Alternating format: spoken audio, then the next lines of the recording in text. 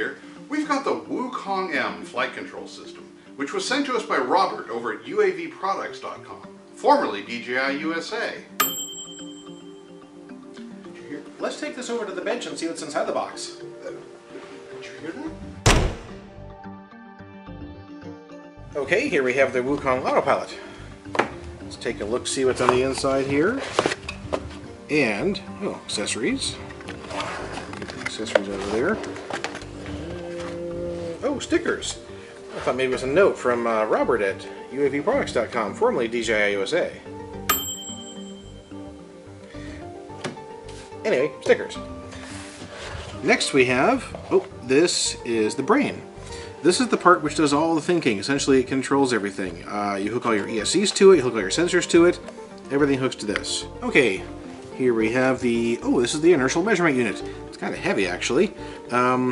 It is the accelerometer and gyroscope, and it has some kind of patented technology to help with vibration, which is nice.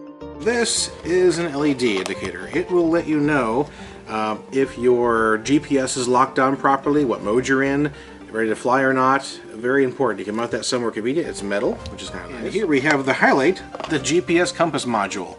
This is what allows it to return to home, hold position. This is why you buy this, or one of the reasons you buy this. Okay, and onto this accessory box though. Here's what we have in here. Open it up. Got a few things. Let's put that aside. First thing we have here, oh, this is the little mount for the GPS module. It allows you to get the GPS away from the electronics, transmitters, and such. The higher up you can get it, the better off you are, and they have different links here, little poles. Next thing we have here, this is the power unit.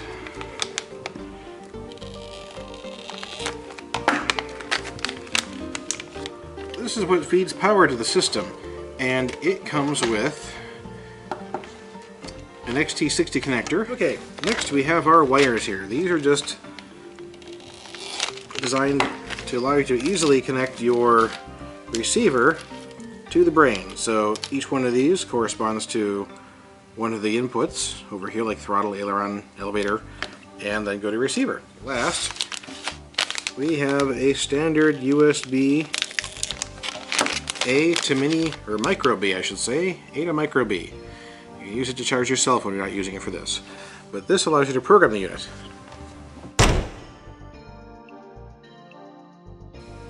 Here we've assembled the WooKong outside of the craft so you can see how everything hooks together.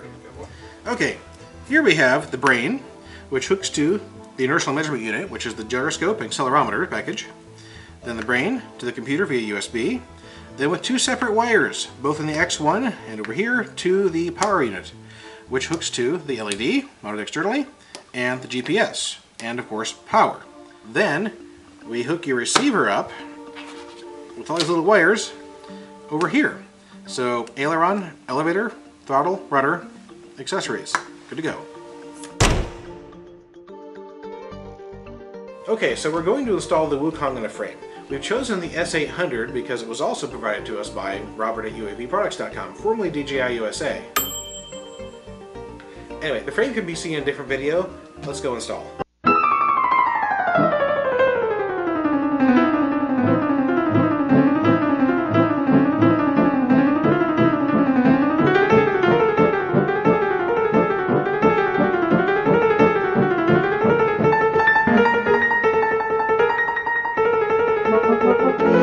Here it is all installed.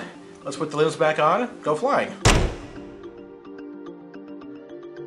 So here we are out in the field to finish the setup and testing of the WooKong-M flight control system, which was sent to us by Robert at UAVproducts.com, formerly DJI USA. Anyway, let's get over to Techenstein to finish the setup. The wire.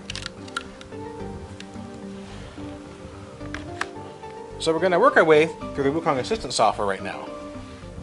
So the first screen we have here is the mounting, which you specify the offset of the IMU and the GPS both in this case, and the orientation of the IMU in case you can't actually mount it facing forward. So that makes for a really convenient setup if you have an odd-shaped craft. or want to put the GPS somewhere else. Now, it's best to have it as close to center as possible, but if you can't, you just enter in the calculations here as far as its offset. Since we're on the mounting screen, there's one more thing I want to mention. Magnetic declination offset. Essentially, difference between true north and magnetic north. It's very important for it to fly home to you. Magnetic declination varies with your geographical location, and it changes over time. So every year you should go online and determine the approximate value for your area. For us here in the Pacific Northwest, it's 15.8 degrees, so we twist the GPS module by that same amount. The second page we're worried about here is the motor mixer page.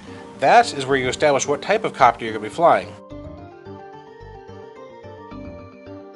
So the next page we're going to use is transmitter calibration. This is one of the most used pages, of course, when you set up your transmitter the first time. You center all your controls for the green, and you can check to see which direction they move in, whether you have to reverse them or not. Also, you can set your failsafe here. This is where your failsafe, GPS, and manual mode. Okay, now here's the most important page, the autopilot page. This is where you adjust the system's flight characteristics. I bound this knob here so I can adjust it real time in flight.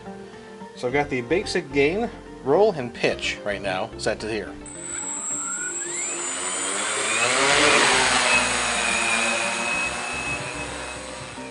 I'm going to give it some quick stick inputs left and right, forward and backward, and basically check the results, and then adjust the knob.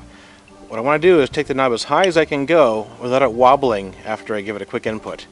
So back it up just slightly, and we're pretty stable now, so I'm happy with that. Now that I've got the gain about where I want it, I'm going to take and lock out this knob, saving the settings in the computer.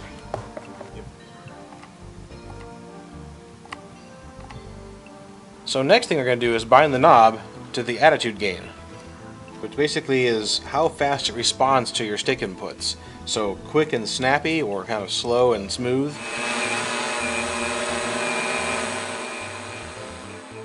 What I want to achieve here is to get the controls to respond quickly, but not too quickly. Too slow, it'll become dangerous because you can't stop it from going a certain direction. You can't change angles quickly enough. Too high, it's a little too responsive, and a little twitch in your radio will cause it to kind of wobble about a bit. So one thing I did like about this whole procedure is that I never had to power the craft off. Essentially, I would hook it to the computer, make my setting changes, go fly, land it, come back, hook it to the computer again, make a setting change again, go fly again. It's great, nice and fast. And for those of you using a gimbal, here's your gimbal page.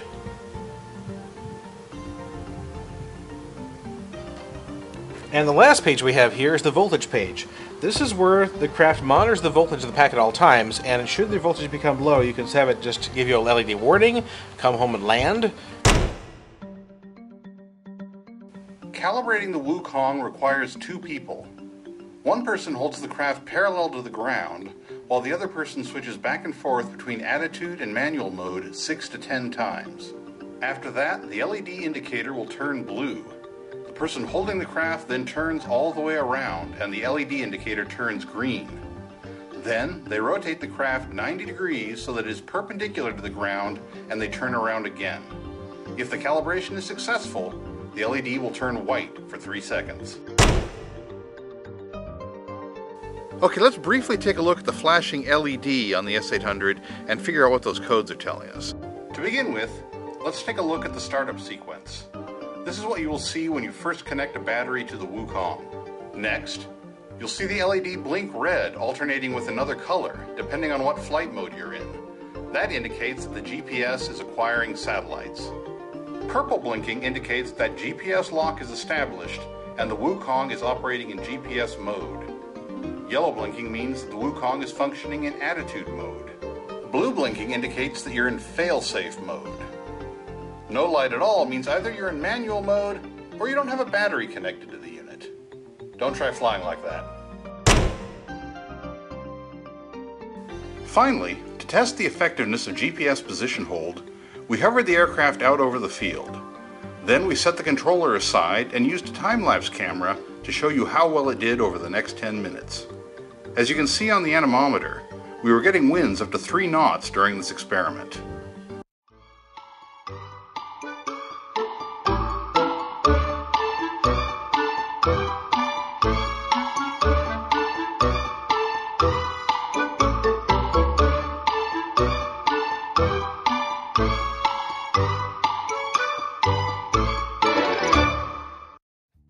Okay, so that was our look at the WooKong-M flight control system, sent to us by Robert at UAVproducts.com, formerly DJI USA.